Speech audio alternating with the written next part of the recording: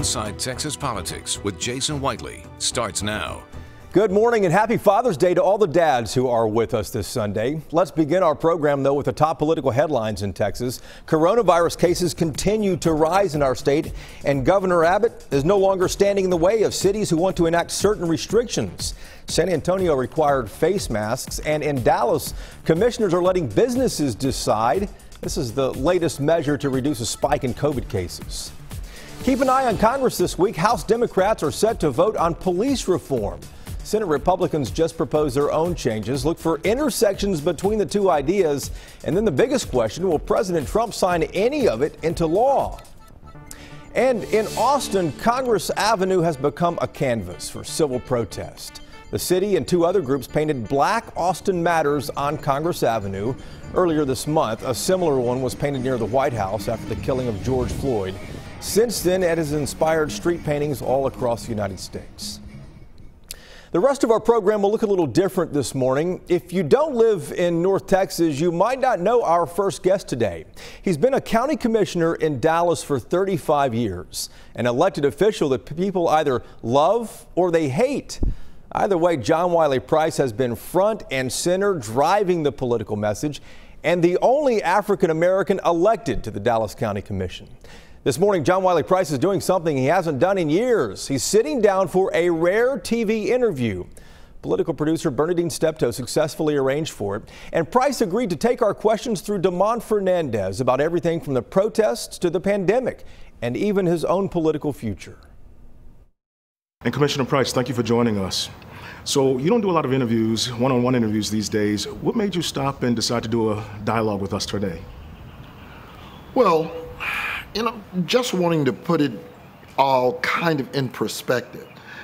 I feel as someone who has kind of been the link in history in this city, new citizens, and even some who've been here, they deserve to know exactly what's really going on. To a lot of people, this is new. It's not new. I've seen this movie before. I've been in this city for the last 40-something years. I've been a commissioner for 35 years. We were on the protest line from everything from Christopher Brodsky all the way up to whether it's media, ISDs, police. Why do you think George Floyd's killing is sparking a different reaction across the state and across the country right now? I wish I knew. I wish I knew. I thought the same thing when I watched ABC, Rodney King. I was around then. I thought the same thing with Michael Brown. I thought Tamir Wright. I don't know. I really wish I knew.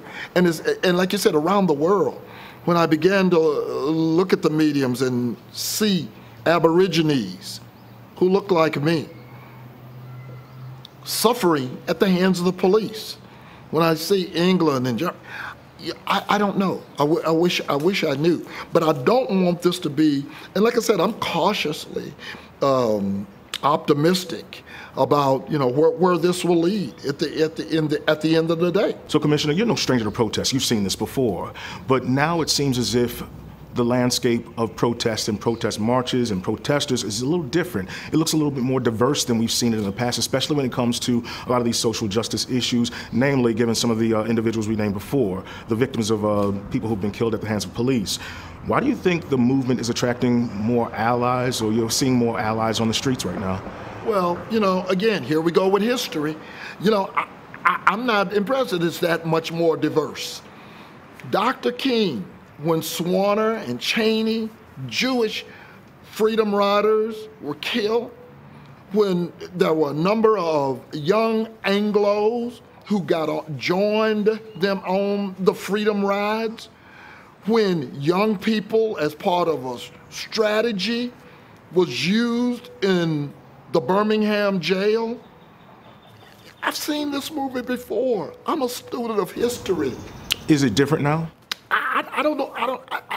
I can't get the feeling that it's really any different. Outside of now we have video. That's the key. You gonna believe me or you're lying? I got it. But again, keep in mind, Rodney King, I think it was 1991. Rodney King had video. Is there anything that you think this generation is doing that your generation could not have done? Well, I'm always hopeful. I think the Bible says each generation will be weaker, but will be wiser.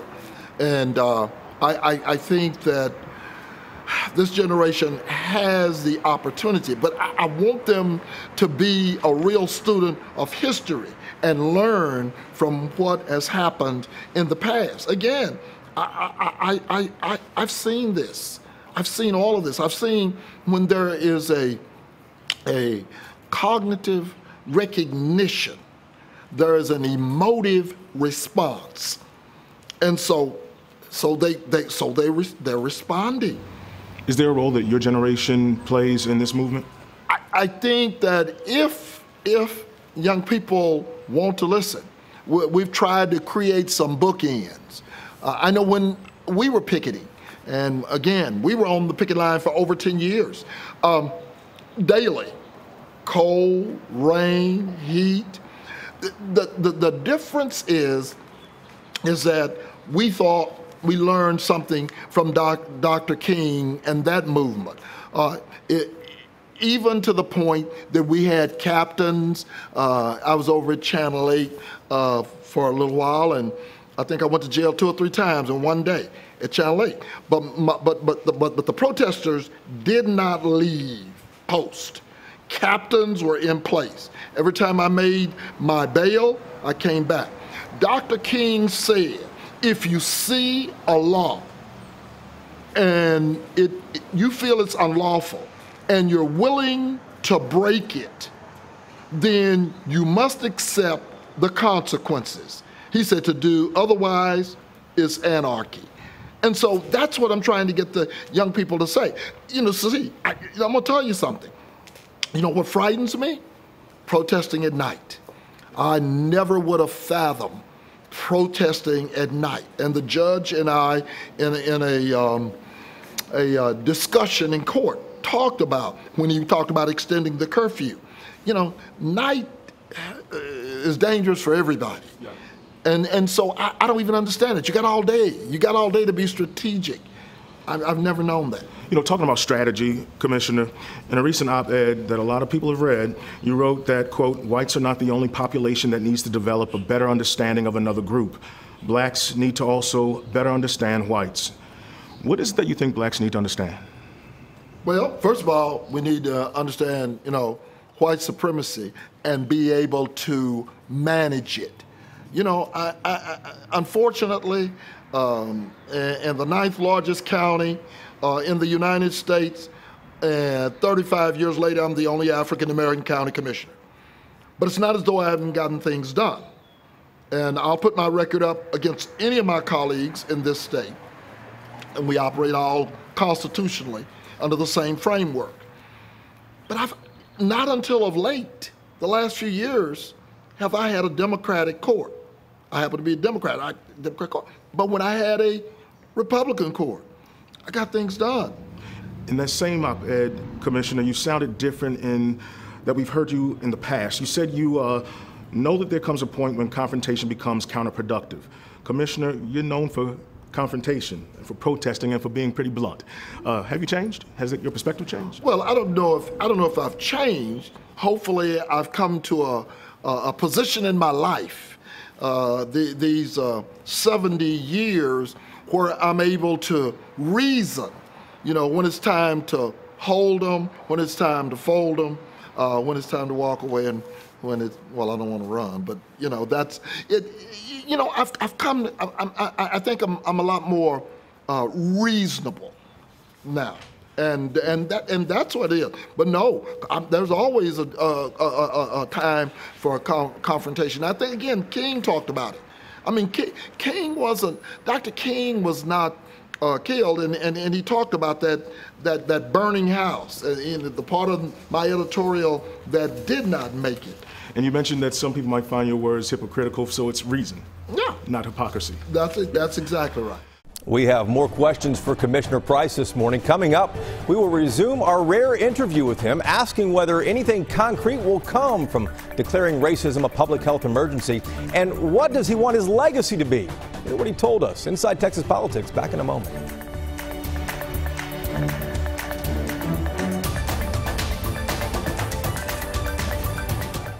Welcome back. We are spending this morning with a name that is well known in North Texas. Dallas County Commissioner John Wiley Price. He has not sat down for a TV interview in years, but finally did so with us. Here's the conclusion of our questioning. So this week we saw you declare racism a public health crisis in Dallas County. It passed unanimously, that resolution in Dallas County. So is that just symbolic, or will anything concrete come out of that, Commissioner? Well, I think something concrete will come out of it. If it would have just been John Wiley Price authoring 4 pages of words, then they'd have said, there he goes again. But it had footnotes. If you look at that resolution, it had the kind of verification from John Hopkins, from the Center for Disease Control.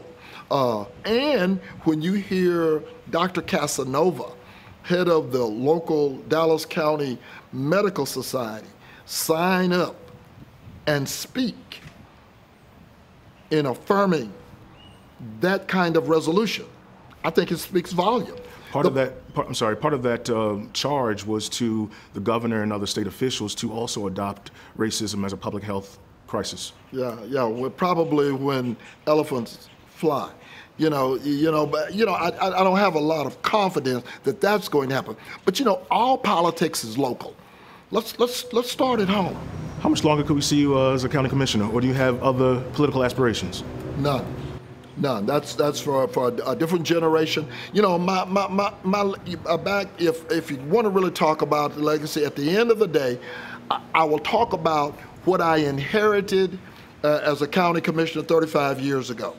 And I'll let somebody else be the determinant factor as to where we've gone from here. So whether it's Plaquemines, which you may or may not have heard of, we know that's the real tentacles I want to leave in this community, in the southern sector.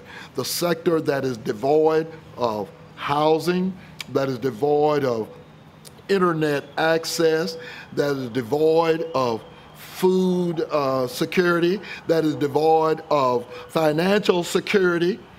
Is it better? Is it better now, 35 years later? And I don't mind putting my record up.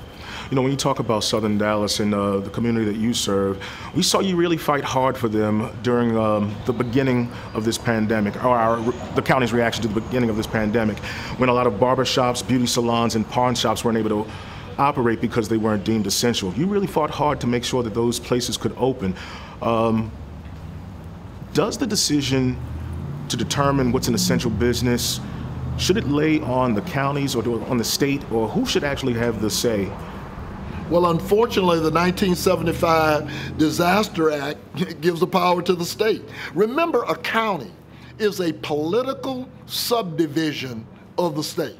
We get all our power from the state. We can't do anything except what the state says we can do. And so, as a result, charter cities make their own laws. Okay, general rule cities, that's a city that's 5,000 or less, again, they get their power from the state. And so, unfortunately, they get a chance to decide what is an essential business. And I think the travesty of that is that as I look, if there are 176 pawn shops in Dallas, now I didn't know all of this before all of this happened. I know where they are. And, in the Anglo community, I think they call them gold and silver. But in our community, they're pawn shops. But nonetheless, people, we're unbanked. We're redlined. What? And they folks, well, it'll take you so. No, I had people contact me and say, well, we can help you. I said, oh, okay. You take tennis shoes in? You take tools? Oh, yeah. No, we take gold, diamond. No, pawn shops take an array of things. And that may be, that Xbox may feed a family of 4 for 2 or 3 days. And if you've never had to use it, then God bless you. I have. And I made that admission. And Commissioner, I want to be respectful of your time, but knowing that we have the numbers in the COVID reaching high above 300, especially seeing the numbers among the Hispanic and Black communities, they're also seeing the bickering between the governor and our county judge. What would you like to see in terms of how we address this moving forward? Well, I think that, again, COVID is like Katrina, it's like a pandemic, epidemic, it's the same. All it's done is grab the scab and show them the wound. Keep in mind, the reason it has a disproportionately impact on our communities is because, again, I'm gonna go back to those zip codes, chronic illnesses, diabetes, hypertension, and those are the underlying conditions. Those are the people who are more susceptible. And your fear of getting tested too. Exactly. Access. I fought for Ellis Davis. Ellis Davis was supposed to go to Grand Prairie. I got Ellis Davis.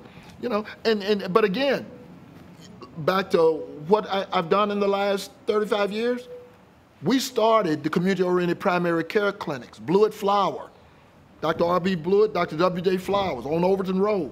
We started those clinics.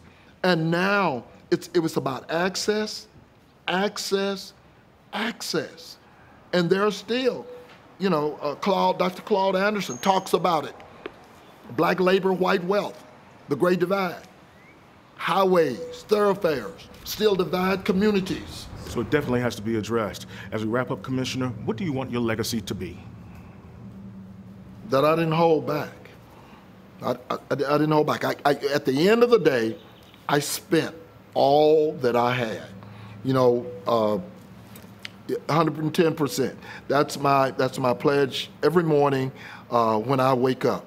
I will pour out all that I have, and I won't hold that back. I want it to be that Dallas was better because I came through. Commissioner John Wiley Price, thank you for joining us. Thank you, sir.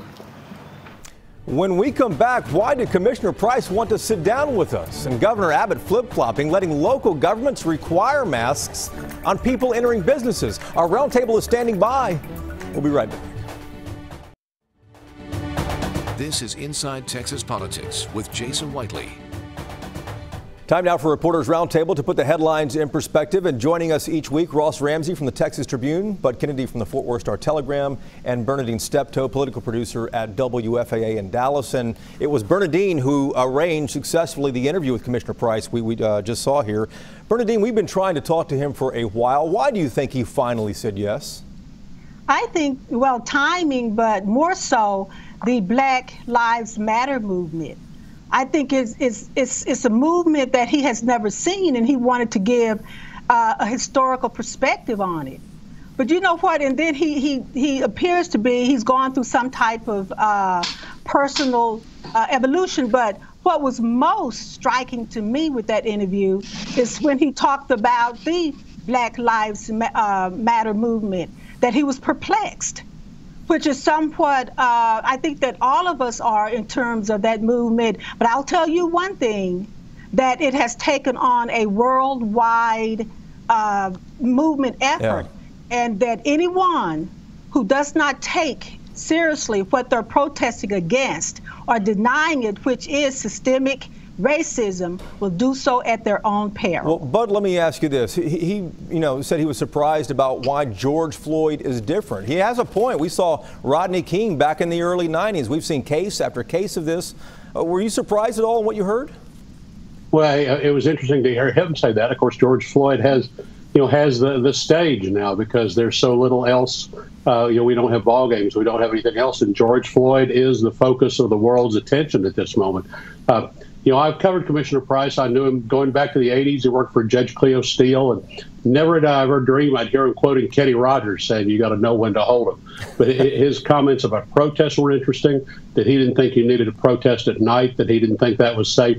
Most of all, this gave viewers a real peek into the window of the real Commissioner Price. He's anti-tax. He was a fiscal conservative. He wants economic development and business for South Dallas. Yeah. He's as conservative as Democrats get. Let's switch off, Ross, to the other topic that's pretty big statewide, especially in Austin, though. Governor Abbott is saying that local governments can decide, after all, whether to allow businesses to mandate that customers wear masks. Isn't the governor kind of flip-flopping on this, Ross? Yeah, it's confusing at best, and that's the governor's fault. He said that he didn't want local governments telling individuals what to do, didn't want them fining people, didn't want them throwing them in jail for violating orders, and among those orders were masks. Now he says it's still out of bounds for governments to do that, but they can tell businesses that the businesses can require customers and their employees to wear masks, and that the businesses can be fined if they don't. So basically he's saying you got to wear a mask, you won't be punished, but the place where you are might be. Bernadine, we've asked this question before, but he's already getting a lot of pushback from the right. Is the governor, making a mistake here politically? In terms of turning over the decisions to the city, no, because keep in mind, the COVID cases are increasing. He has to do something. I think he's taken a safer stance by turning it back over to the cities and the counties. He has to do something. All right. All right, guys, thanks a lot. We appreciate it. We are out of time, but we appreciate you guys joining us, and thank you for watching as well. Inside Texas Politics back again next Sunday. Hope you can join us then. Happy Father's Day to all the dads out there as well. Hope you have a good week.